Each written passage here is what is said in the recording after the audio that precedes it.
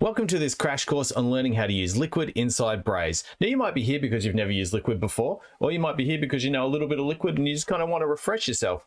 But either way, we're going to go right back to the beginning and help you understand what Liquid is, how it works, and some cool things you can do with it that are really easy to apply to anything you're doing right now. But instead of getting into all the complexities about how things work, first of all, let's just get your fingers on the keyboard and get you typing so you can see some of that power straight away and just get excited about it. Liquid is basically made up of three main parts: objects, filters, and tags. And there's a few other little things like operators that we'll get to another time, but for today we're going to stick with objects, filters, and tags. One of the main ones being objects, and you'd be quite aware of what an object is because it's essentially what you see rendered out on the screen, such as someone's first name. Now to start any object, it's very straightforward. You just type two curly braces, and you can see already Braze is offering me a list of things I might want. Now, if you want to access standard attributes, things that are saved in Braze by default, such as first name, which is very common, you type a $. I like to think of that as an S for standard, but you can think of it however you want. And you can see we have now a list: first name, last name, email address, basically any standard attribute that's saved in there. If you click on first name, it'll automatically complete the rest of that sentence for you, which you can see it closes out first name with a curly brace, and then it closes out the entire object with two curly braces on the end, because essentially it'll look like this if I break it up, because you always need to have the same number of curly braces on either end so it's even, otherwise it won't work. Now, if I go up here and do test, I've already added a first name as an example. You'll see on this side now, Peter. So I've put Peter in as a first name. It's rendered out Peter. And say I change that to, I don't know, Troy, it'll go, oh, Troy's now the first name, I'll render out Troy. In your case, if you're using live data, it's actually going to be pulling out whatever the first name of that user is. Now we can add another standard attribute to that for a bit of practice. We can go two curly braces, we type in the $, or the S for standard, and we might want their email address. I'll click that. You can see it's closed it off on either end. Now if I go into here and test this, you now see we have Troy. Well, I'm going to change that back to Peter because his name's Peter now. He's not Peter Troy. And here's his email address, peter@radmail.com. It's printed out peter@radmail.com. Now you're like, okay, well, how is this useful? What can I do with this? Well, you can now put this in the middle of a sentence. You go, hello, my name is, and my blah, blah, blah, my email address is, I'll just get rid of this line in between. So you can see now this say, hello, my name is, and whatever their first name is, and my email address is, I'm just going to get rid of these spaces just to make this look nice and clean. Now, if you render that out, it should actually write that as a sentence. Hello, my name is Peter, and my email address is peter@radmail.com. Now, where this is really powerful is Braze will actually update that term for whatever the user is. So if for some reason the next user that gets sent an email is Sophie, it'll say, hello, my name is Sophie. And maybe it'll update her email address to, hello, my name is Sophie@radmail.com. So essentially, you can use any number of terms in here, any number of objects, I should say, in here, and you can print them out in sentences however you want. Now, an interesting scenario, this is where I'm going to, an interesting scenario is where someone might have their first name, but the capital letter of their first name hasn't been updated in the database. So for instance, Peter here, he might just have P for Peter. So when we render that out, we now have, hello, my name is Peter, but there's a lowercase p on there, and it just doesn't look quite right. So what you can do is you can go in here, and now we can use what are called filters. Now a filter sits inside the object, inside the two curly braces on either end. I like to put a space just to make it nice and clean. And we put the pipe icon, which is this one. It's called a pipe. It's a little vertical line on your keyboard. It's normally on the top right somewhere in a lot of cases. And after here, you can put a lot of different filters. And what filters do is they play a role. They work on whatever's in this object, in this first name object. They work on that and they do something to it. In our case, Peter didn't have a capital letter, so we want to capitalize. Now there's a whole list of these in the Braze documents, but capitalize is a really common one. And what it's going to do is it's going to go look at this first name object, whatever it's pulling in, like Sophie, Troy, Peter, go, does it have a capital letter on the first name? And if it does, it's not going to really do anything. If it doesn't, it's going to capitalize that. So now we're expecting this sentence over here to say, hello, my name is Peter, with a capital P. Look at that. And so here it doesn't. So you might have a database that's just been pulled in from, say, a giant CSV file or somewhere, and all the names are mismatched and some have capital letters and some don't. But using capitalize, what you can do now is actually use that filter to automatically capitalize all those names before that email gets sent out. And you don't have to go into your data and fix all of that. So a filter such as that can just change everything and make everything so much more simple when you just want to send a nice, clean looking email or campaign out. Okay, now what else can we do with these filters? Well, another great filter that can be really useful is, well, I guess you could call it a filter. It's called default. So what we have here, we have hello, first name, a filter, capitalize first name, and then we can put in another pipe. Hold on, we're chaining filters. This is pretty cool. And we can use what's called default. And you might be able to guess what default is, but essentially what it's doing is it's going to default to whatever we write here if there is no first name. It's going, oh, the first name field's blank. Now what do? Well, it's going to default to that. So in this case, we've got default. And because we are going to tell it what to do, we have to put a colon, and then we put 2 apostrophes, talking marks, whatever you want to call these. And so this says, hello, my name is, and for this example, I'm just going to write, not here right now. So essentially, you'd use this a lot more clever. Often you might put it at the start of a sentence, and you might change it from Peter. You might say, hi there, friend, or hello, friend, or hi. So if I go in here now and test this, it should go, hey, there is a first name, Peter, so I'm going to write Peter. But we put that if there is no first name, default to not here right now. So if I go down and delete Peter from this box, it should go, hold on, there is no first name. Hello, my name is not here right now. So that would essentially be whatever you want it to default to. So I'm going to put Peter back and show you a good example that you might be able to use. You can go, I'm going to get rid of this. I'm going to put hi there, and I'm going to put a comma at the end. Here, I'll put a little lowercase on there. Here is your update. So I've put it at the start of the sentence now. So if I test that, Peter, here is your update. And so hold on, it's going to go through the, oh, actually, I'll put a lowercase p on there just to make sure that works. Oh, look, we still have Peter here. Now, what I'm going to do is I'm going to get rid of Peter, and we'd be expecting it to go, hold on, there's no first name. I'm going to use the default. Hi there, here is your update. Liquid, it's magic, seriously. So now what happens is you've got a phrase set up as an introduction to an email or campaign, and this phrase will go, is there a first name? Yes. Does it have a capital letter? No, well, I'll capitalize it. Here's your update. Or it might go, is there a first name? Does it have a capital letter? Yeah, that's fine. Moves on. Or it might go, is there a first name? No. What do I do now? I'm going to default to hi there. And that gives you a fallback, a very simple fallback. You might have 1 million users in your database, and it's always going to have capitalized their first name and have a fallback term just in case there's no first name there. You can't tell me that's not cool. So look at that. In that short period of time, you've gone from basically no liquid to knowing how to put a first name into a campaign or a message. And you can make that any standard attribute you want that's in that list.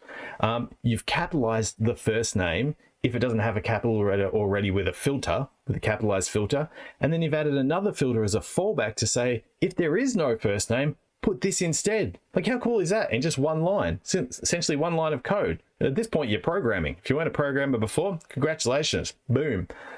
Now, what I'm going to show you now is the final part of this, which is known as tags. And tags are essentially what I like to call liquid logic. It's lines of a liquid that tell Braze what to do under certain conditions and in what order. Check it out. Okay, so we're back here and we've got your first name, standard attribute, capitalizing it, and we're saying, here is your update. I'll put the comma back. And if I test that, we can see that's working. Peter, here's your update, because Peter's written in there. Now, I've removed the default and the fallback because we're going to use tags, which I like to call liquid logic, to do essentially the same thing, but because we're using liquid logic, we can make it do extra things. So here's an example. Let's go curly brace percentage sign curly brace. I like to close that off when I start it.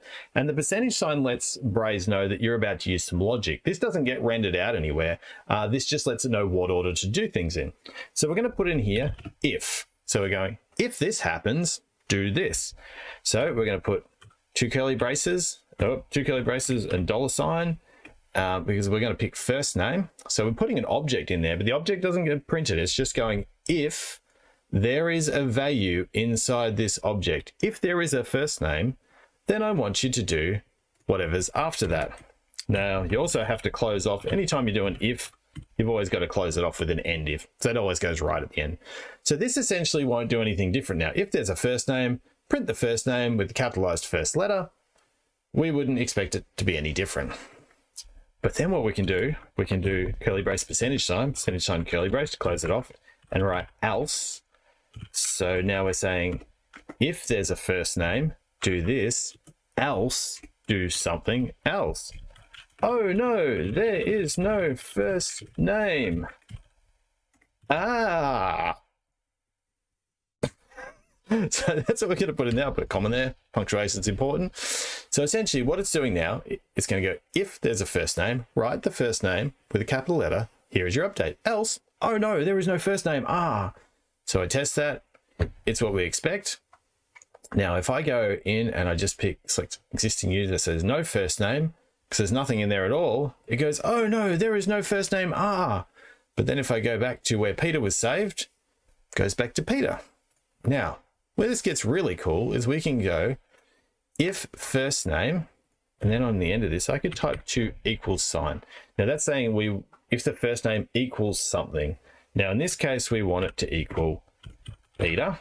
If the first name equals Peter, write their first name. Here is your update.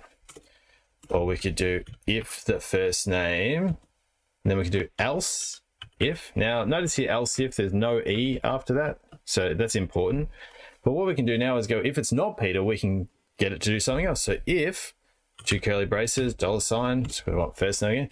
If first name equals Sophie, then maybe we also want it to write out the first name. Here's your update. We'll just do, maybe here is your final update. Or if there's still no first name saved in there at all, it'll go, oh no, no first name. So we'll test that. Let's have a look. Peter, here is your update.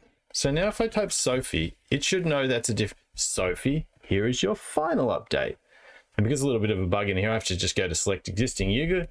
Oh no, there is no first name because there's no name in there. But if I go back to Sophie, here is your final update. If I go to type in Peter, here is your update. So now, depending on the first name that's put in, it can do a variation of sentences to know, depending on what the logic is. And this logic could just go on. You could literally type else if, and just type pages and pages of whatever you want. And there's other simpler ways to do this, but this works totally fine. And if it ain't broke and you're learning, then just roll with it. Now, the reason we have this else statement, it's almost like the fallback now. So it's kind of going, if first name equals Peter, do this. Else if first name equals Sophie, do this. Else. It's just kind of a fallback of like, if none of that is true or none of that works, have something to go back to. Now, where this can be actually really handy for a lot of people is they actually want to localize some of the content by languages. And in these cases, you can actually use the language saved in Braze as a standard attribute to localize the sentence that comes next after that. And this is where this can get pretty fun. Okay, so now in order to localize languages, what we're going to do is we're going to work with the Braze standard attribute language because it's automatically saved in there. Now we want some logic here, so it goes which language, do they speak in order to know what to render out. So we start with a curly brace and a percentage sign because we want some of this tag logic, liquid logic, percentage sign curly brace. It's always good to close that off. And we go if, so if we're going to put two curly braces because we want a new object, dollar sign. Go down to language. If their language equals, I'm going to put ES. ES is the abbreviation for Spanish in here. So if the language is Spanish, we are going to render out and hopefully AI hasn't ruined me because I don't speak all these languages. We're going to render out Hola Mundo. And then we can say, we're going to put in /, curly brace to close it up. Else if, now remember else if has no E in the middle, it's ELSIF. Else if it's not Spanish, but else if, we're going to go the language standard attribute again, if their language equals PT, which is for Portuguese, we want you to render out this instead, Hola Mundo. But then, you know how I was saying before about having an else, a fallback statement? In the case of the work I do, and it might be different depending on what region you're in, I'm going to make the fallback English. So we go else, make it say, hello world. And then, as I mentioned before, we always need to end any if statement we open. You basically need to end any statement you open with the same amount of curly braces. So this is saying if the language saved in the standard attribute of Braze, or is known as ES or Spanish, right? Hola Mundo.